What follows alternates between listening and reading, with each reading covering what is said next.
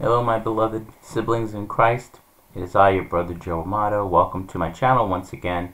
Pour out your spirit. This message is entitled Dance in Your Valley. When the Lord started stirring this message in my spirit, it came to me as a prophetic utterance. In other words, I believe that the Holy Spirit wants to say something very timely to us all. A valley is synonymous with a hard place, or a time of humbling, trial, or tribulation, whereas a mountaintop would be the opposite: good times, victory, abundance, and exaltation. God wants to see our faith, our trust in Him, especially in our valley experiences, beloved. Faith is how we please God. Faith is how we obtain every promise that God has made to us. It takes great faith to dance in our valleys, but God is calling us to do that today. However, when we are aware of certain truths, we understand the importance of demonstrating the amount of faith that it takes to rejoice in the hardest places in our lives and the most difficult situations that we may feel are even hopeless at times. The first truth that we must remember is that the Lord is with us through it all. David declared in Psalm 23 verse 4, "Yea, though I walk through the valley of the shadow of death, I will fear no evil, for you are with me, your rod and your staff, they comfort me." Secondly, remember that with God, the humble are exalted, and those that are exalted will be humbled. In Isaiah chapter 40 verses 4 and 5, God promised that every valley shall be exalted, and every mountain and hill brought low. The crooked places shall be made straight, and the rough places smooth. The glory of the Lord shall be revealed, and all flesh shall see it together, for the mouth of the Lord has spoken. Hallelujah. Matthew chapter 5 verses 10 through 12 reminds us, "Blessed are those who are persecuted for righteousness' sake, for theirs is the kingdom of heaven. Blessed are you when they revile and persecute you and say all kinds of evil against you, falsely for my sake. Rejoice and be exceedingly glad, for great is your reward in heaven, for so they persecuted the prophets who were before you." Are you slipping on those dancing shoes yet? Have you begun tying up those laces? That persecution that you are going through is proof that you are poised to gain a kingdom. That gossip and slander being made against you is only adding to your heavenly treasure. As you are stomped down lower and lower by situations in life and cruel people around you, God is adding honor to your account, where you'll enjoy it forevermore. Thirdly, remember that resurrection power belongs to the Lord. Therefore, even death is not a problem that is difficult for our God, with whom all things are possible. Praise the Lord. In Ezekiel chapter 37 verses 1 through 14, God raises an army back to life from only dry bones. I strongly urge you to read that text on your own, as I'm sure that it will encourage you. Furthermore, on point 3, resurrection power is yours today. When Lazarus fell ill, Jesus tarried where he was, and in Mary and Martha's mind, he came too late. Perhaps he raised a couple of kids to life who were only dead a couple of minutes, or maybe an hour or two. But a grown man who laid in a tomb for 4 days, the body decomposing, surely their brother's body was as empty as their levels of faith in that moment.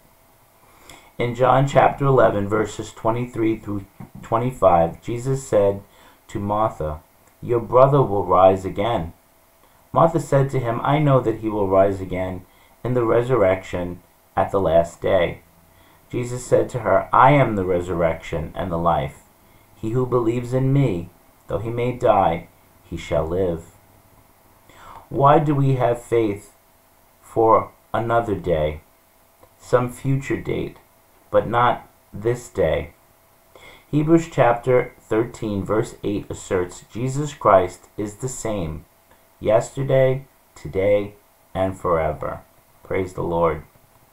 The Jesus, the Word that aided in the creation of the cosmos, is the same Jesus who died on the cross for your and my sins. It's the same Jesus that sits exalted at God the Father's right hand, making intercession for you and me at this very moment, beloved.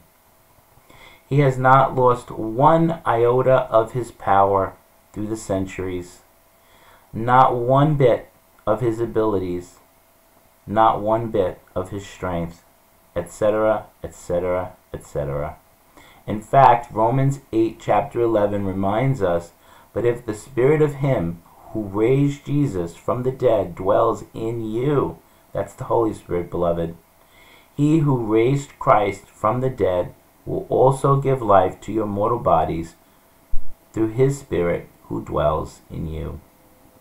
Beloved, we are destined for resurrection life. 1 Peter chapter 1 verses 3 through 7 declares, "Blessed be the God and Father of our Lord Jesus Christ, who according to his abundant mercy has begotten us again to a living hope through the resurrection of Jesus Christ from the dead, to an inheritance incorruptible and undefiled, and that does not fade away, reserved in heaven for you, who are kept by the power of God through faith for salvation, ready to be revealed in the last time. In this you greatly rejoice, though now for a little while, if need be, you have been grieved by various trials," that's the valley, "that the genuineness of your faith, being much more precious than gold that perishes, though it is tested by fire, may be found to praise, honor, and glory at the revelation of Jesus Christ." Fourthly, God is using the valley to equip you for victory and mountain living.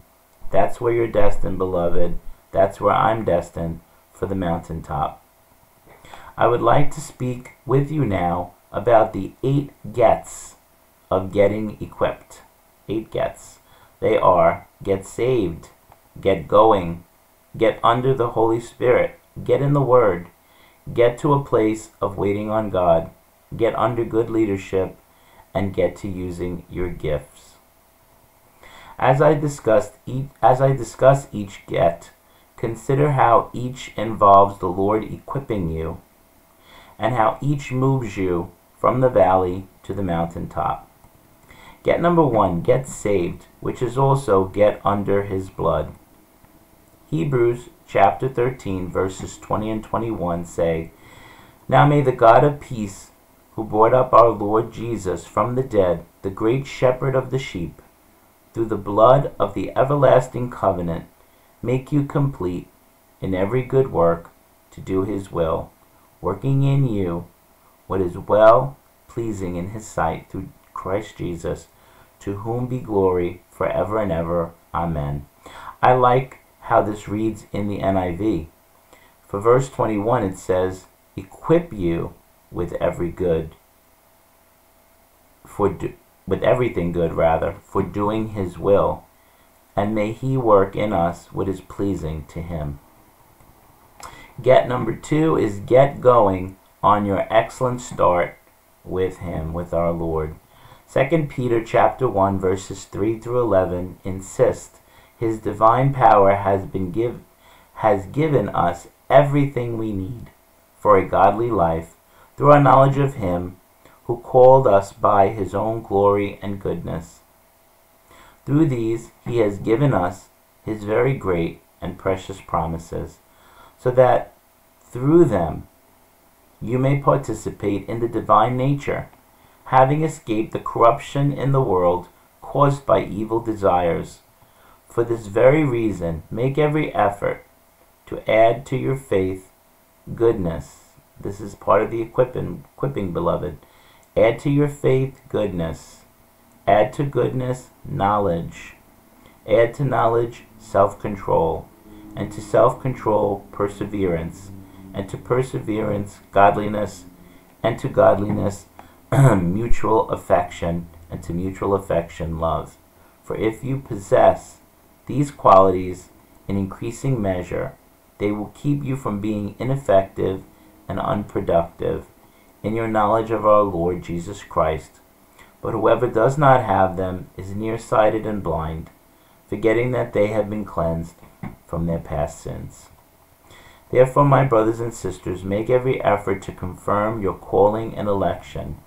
For if you do these things, you will never stumble, and you will receive a rich welcome into the eternal kingdom of our Lord and Savior Jesus Christ. Get number 3, get under the tutelage of the Holy Spirit. Philippians chapter 2, the end of verse 12 and verse 13, tells us to continue to work out your salvation with fear and trembling, for it is God who works in you to will and to act in order to fulfill His good purposes. His Holy Spirit in you is sanctifying you. Don't stand in the way of that process, beloved. Let God do His work, His wonderful work in you. Get number 4, get in the Word of God. 2 Timothy 3 verses 16 and 17 teaches us that all Scripture is God-breathed and is useful for teaching, rebuking, correcting, and training in righteousness, so that the servant of God may be thoroughly what? Equipped for every good work. Get number 5, get to a place of waiting on God. And in 1 Corinthians chapter 1, 4 through 7, Paul shares, I will always thank my God for you, because of His grace given you in Christ Jesus. For in Him you have been enriched in every way, and some versions say equipped there, with all kinds of speech and with all knowledge, God thus confirming our testimony about Christ among you. Therefore you do not lack any spiritual gift. You are thoroughly equipped, that means, beloved, as you eagerly await for our Lord Jesus Christ to be revealed. Get number 6, get under good leadership, especially if you are called to serve. Ephesians chapter 4 verses 11 through 13 reveals, so Christ Himself gave the apostles, the prophets, the evangelists, the pastors, and teachers to what? To equip His people for works of service, so that the body of Christ may be built up until we all reach unity in the faith and in the knowledge of the Son of God and become mature, attaining to the full measure of the fullness of Christ. Get number 7, get to a place of using your gifts. 1 Peter chapter 4 verse 10 tells us, each of you should use whatever gift you have received to serve as faithful stewards of God's grace in its various forms. Finally, get number 8, getting equipped and getting ready for that mountaintop experience to get you out of that valley. Get changed into something different than what you started as, because deer feet work best on mountaintops. Habakkuk 3 verses 18 through 19 reads, Yet I will rejoice in the Lord. I will joy in the God of my salvation. The Lord God is my strength. He will make my feet like deer's feet, and He will make me walk on my high hills. High place or high places comes from the Hebrew bama and the plural bamoth or bamoth. In a biblical context, it always means places of worship. What better thing to do once we arrive at the mountaintop than to continue our worship, the dance that we began in the valley? Jesus often went up to a mountain to pray, showing us that He always sought to learn the will of the Father so that He could then do it. Jesus confirmed this in John chapter 5 verses 19 through 21, saying, Very truly I tell you, The Son can do nothing by himself. He can only do what he sees his Father doing, because whatever the Father does, the Son also does. For the Father loves the Son and shows him all he does. Yes, he will show him even greater works than these, so that you will be amazed. For just as the Father raises the dead and gives them life, even so the Son gives life to whom he is pleased to give it. Yes, Christ has been equipping us for mountain living, beloved. But we may still be in that valley. Are you still in the valley, beloved? And when we look at ourselves and our progress, or the lack thereof, we may get discouraged and disappointed. Never fear. Remember that God speaks to you. He speaks to the you, rather, that he intends to make out of you. Not the mess he found you in, and not the half-fixed you, found anywhere in the middle, such as where you may be right now, beloved. Think of Abram, who God called a father of a great nation, before the old man even had his first child. Romans chapter 4, verses 16 through 25 describes it beautifully. Therefore the promise comes by faith, so that it may be by grace, and may be guaranteed to all Abraham's offspring, not only to those who are of the law, but also to those who have the faith of Abraham. He is the father of us all. As it is written, I have made you a father of many nations. He is our Father in the sight of God, in whom he believed. And God, who gives life to the dead and calls into being things that were not. Praise the Lord. Against all hope, Abraham in hope believed, and so became the father of many nations. Just as it has been said to him, so shall your offspring be. Without weakening in his faith, he faced the fact that his body was as good as dead, since he was about 100 years old, and that Sarah's womb was also dead. Yet he did not waver through unbelief regarding the promise of God, but was strengthened in his faith and gave glory to God, being fully persuaded that God had power to do what he promised. This is why it was credited to him as righteousness. The words "it was credited to him" were written not for him alone, but also for us, to whom God will credit righteousness for us who believe in him, who raised Jesus our Lord from the dead. He was delivered over to death for our sins and was raised to life for our justification. Are you dancing yet, beloved? You will be, if, like Abraham, you will hope against hope. You will look to the living God instead of the death all around you and within you. You will take God at his word because you have absolutely no reason to doubt him, considering his track record, that he has never failed. Think about Gideon, who God called with the words, "The Lord is with you, you mighty man of valor," when he was probably shaking in his boots or sandals, as he declared that he was from the weakest clan and the weakest tribe. Good news. God's not looking for your pedigree, beloved. He's looking for your "I'm ready." I'm ready to put aside my ego and my pride. My, and let you, God, move through this vessel. Shift that focus from yourself to the living God. I'm ready to let God be God. I'll be the servant. I'm ready for a supernatural, Holy Spirit-powered revival. It happens when my no changes to yes. Yes, Lord. Yes, Lord.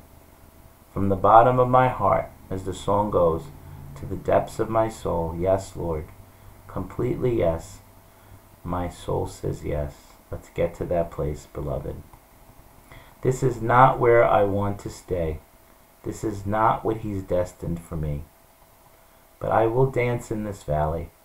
I will demonstrate my faith in my God, who will get me to that mountaintop in his good time. I will follow the directive of Philippians 4:4, which says, "Rejoice in the Lord always. Again I say rejoice." And 1 Thessalonians 5:16, which also confirms, "Rejoice always." Not just when I carve out an extra minute here or there. Not just in the good times when I feel like I'm on top of the world. Brother, how would we respond if God conducted with us the kind of relationships that we often conduct with him? When we forget to be grateful about the good, but we blame him and complain about the bad. Sister, how can we run to him so quickly when trouble comes our way, yet to find fun times in activities and pursuits that lead us furthest away from his will and his ways?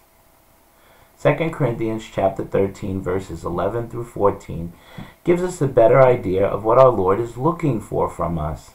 Finally, brothers and sisters, rejoice. Strive for full restoration. Encourage one another. Be of one mind. And I believe he's saying there, the mind of Christ. Live in peace, and the God of love and peace will be with you. Greet one another with a holy kiss. All God's people here send their greetings. May the grace of the Lord Jesus Christ and the love of God and the fellowship of the Holy Spirit be with you all. Let's also do as the psalmist proposes in Psalm 149, verses 2 to 4, and in Psalm 150. Let Israel rejoice in their Maker. Let the children of Zion be joyful in their King. Let them praise his name with the dance. Let them sing praises to him with the timbrel and the harp, for the Lord takes pleasure in his people. He will beautify the humble, those in the valley, with salvation. Praise the Lord. Praise God in his sanctuary. Praise him in his mighty firmament. Praise him for his mighty acts. Praise him according to his excellent greatness. Praise him with the sound of the trumpet.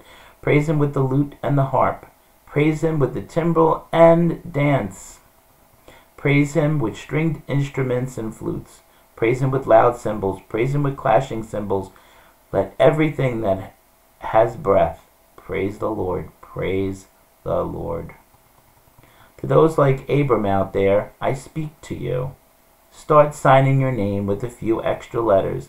In fact, you are adding an H and an A, because God will give you your ha, the final laugh. By that cradle, the baby's on the way. Gideons, I speak to you. Tell the people to pack up. They'll be leaving those cramped den and caves and reclaiming the land that is theirs by heaven's decree. The plundering will stop in the mighty name of Jesus. Are you ready to take back what's been stolen from you, beloved? Are you ready to reclaim every one of God's promises and the future that he has ordained for you? Show him the faith of Abraham, your father, and the obedience of Gideon, beloved. Believe against your view of yourself. Believe against your current state that you find yourself in, that valley. Hope against hope. Have faith in the faithful God. Don't wait for the mountaintop to celebrate.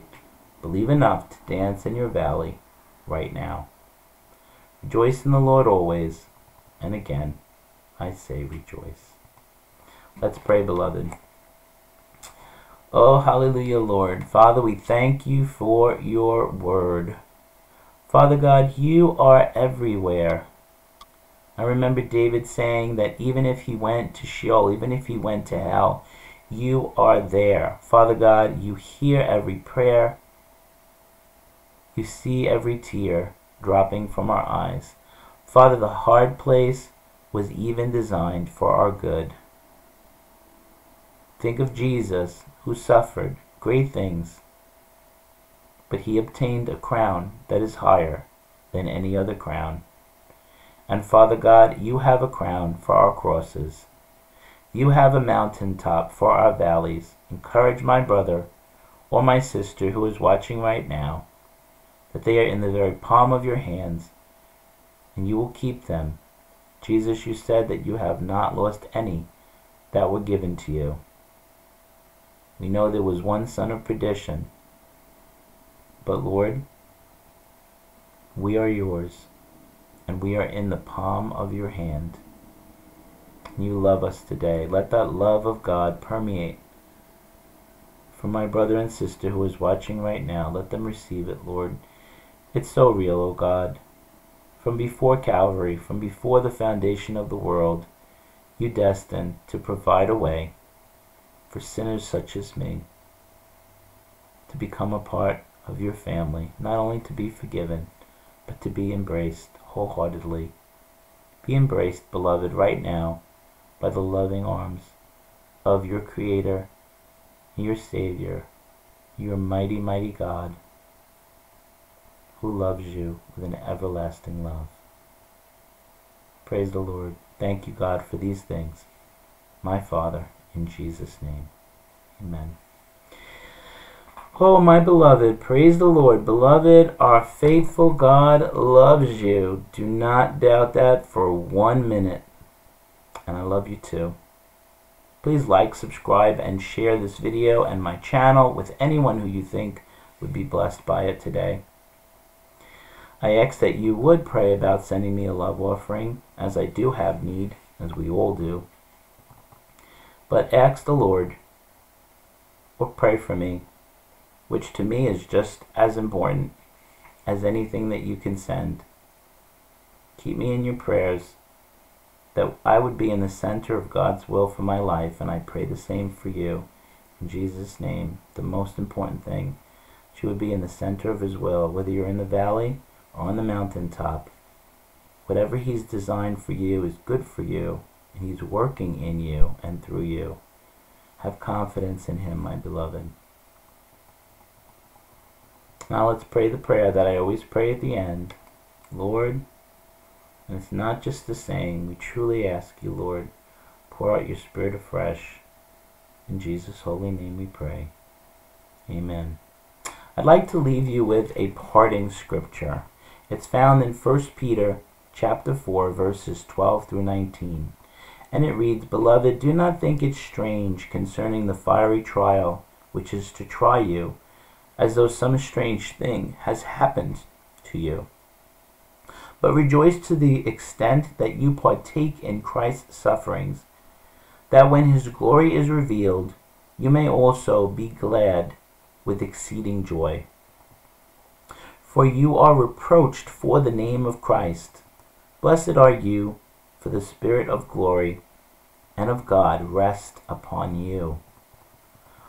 On their part He is blasphemed, but on your part He is glorified. But let none of you suffer as a murderer, a thief, an evildoer, or as a busybody in other people's matters. Yet if anyone suffers as a Christian, let him not be ashamed, but let him glorify God in this matter. For the time has come for judgment to begin at the house of God. This is a prophetic word that I've heard from many modern day prophets, and I believe it, beloved. God is judging His house. God is weeding out the tares, and God will use the wheat. Thank you, Lord. And if it begins with us first, what will be the end of those who do not obey the gospel of God? Now, if the righteous one is scarcely saved, where will the ungodly and the sinners appear? Therefore let those who suffer according to the will of God commit their souls to Him in doing good, as to a faithful Creator. That fiery trial that may seem strange is your valley, beloved. If you identify with Christ's valleys, you will gain His mountaintops. Remember, crosses become crowns, valleys become mountaintops when the Lord is involved. We are no longer in that sin, shame, sickness, death cycle.